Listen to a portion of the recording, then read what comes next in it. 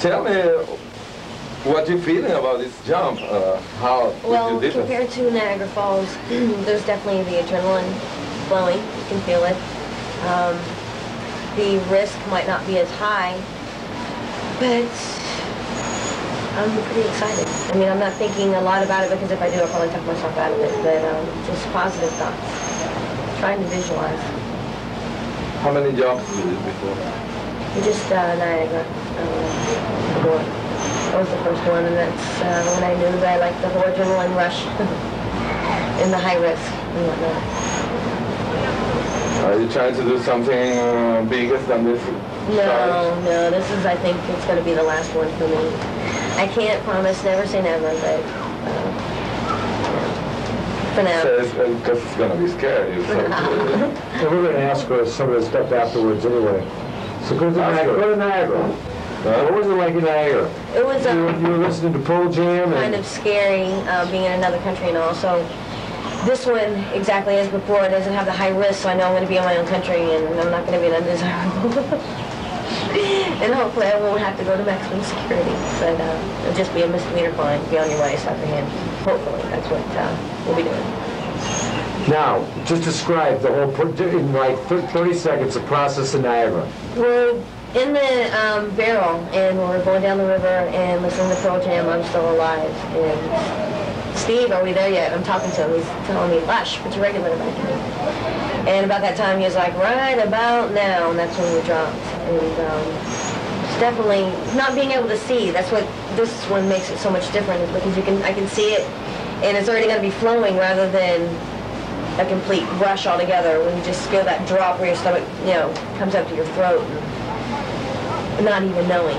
So you can't really compare the two. I think it's different. That's great. And you can say to the women that they're watching you, like, try to jump or check. It's not a guy thing or a girl thing. It's yourself thing, It's whatever makes you happy, whatever makes you tick. That's why everybody's individuals.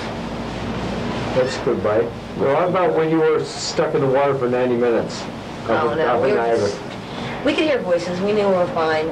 We didn't know exactly what was going on, so we're talking back and forth to each other. And say it in a complete sentence. We were stuck in the water.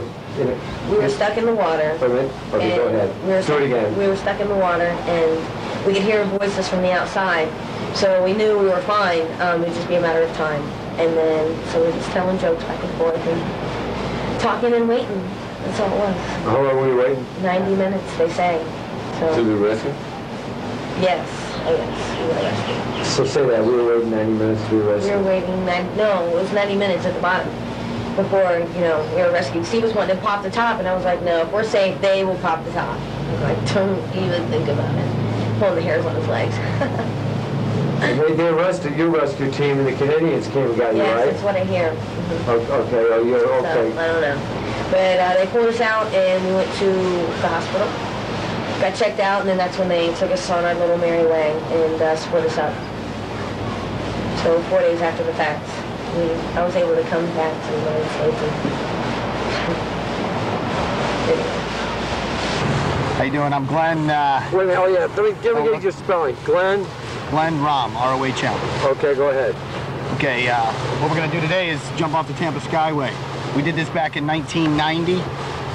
We did a 3-man pendulum swing, tied to take a cable 230 feet long, tie it to a axle of a vehicle of some sort, walk down 230 feet, get up on the bridge, jump, do a pendulum swing. We did this back in 90. It was a big success. Now today, 1997, what month is, we don't know. But anyways, we're going to jump off this bridge today, but the conditions are a little different this time than they were last time. As you can see, it's real choppy out. It's about 30 mile-an-hour winds. And I don't know if you can see the skyway from here, but it's going to be pretty windy. This year, we're going to do something a little different. One of us is going to be wearing one of these helmet cams here. This way you can feel the real feel of it all. You can, on film, up close and personal. What we got here is we got a microphone in the side. You'll be able to hear all our yelling and screaming and all the cheering we do. And we got a camera mounted here on top. You get to see everything step by step, in depth.